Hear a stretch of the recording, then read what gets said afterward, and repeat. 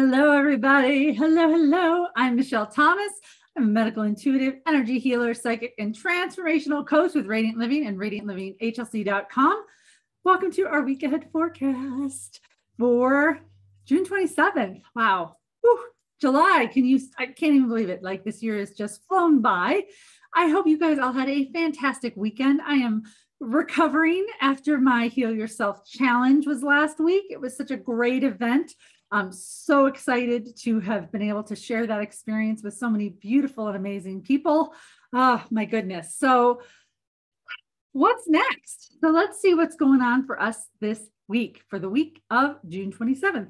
So what's the energy that we have coming in for us this week is trust the universe. Trust the universe. Okay. And I talked about this a lot last week. It's really important that you set your intentions, right? Create those beautiful goals, like visualize all the things that you want to happen in your life, but you have to let go of control.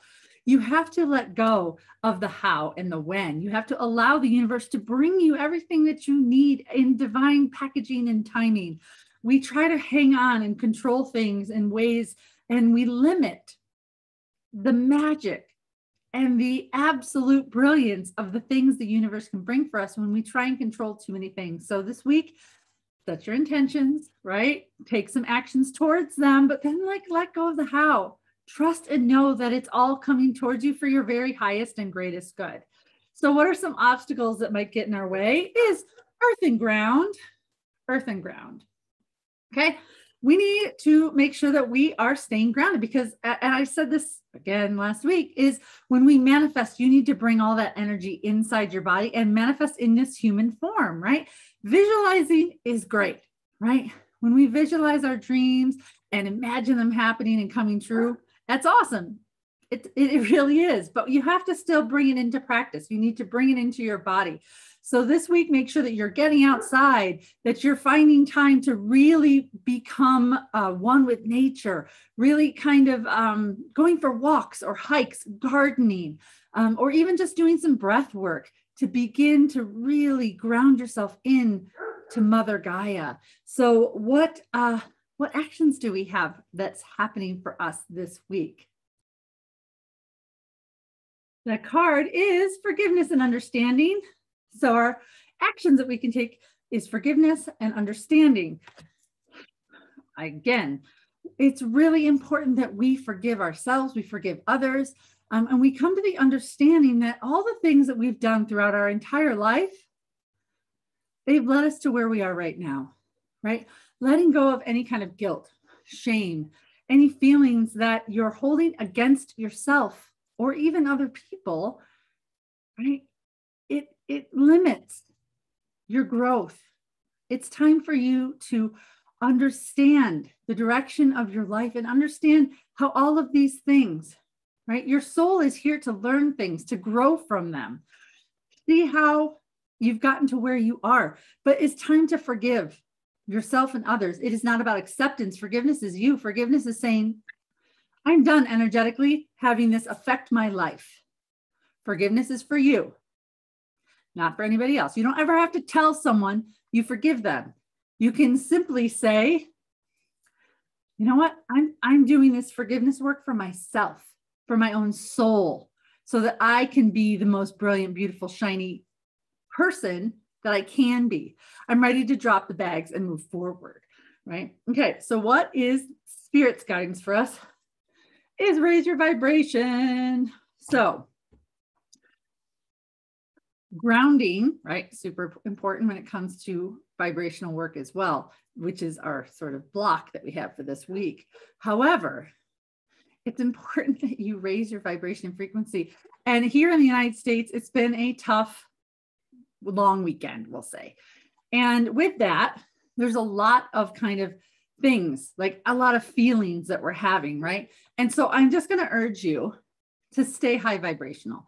And how do you stay high vibrational is you share love, you share gratitude. You begin to really work on yourself and heal all the things that are affecting you in this lifetime, right? The other morning, during my meditation, I sent love out to everyone. everyone in the world. I sent love out to the people who didn't share the same stance that I do when it comes to politics here in the USA. I sent love out to them because that's a high vibrational frequency. And you know what?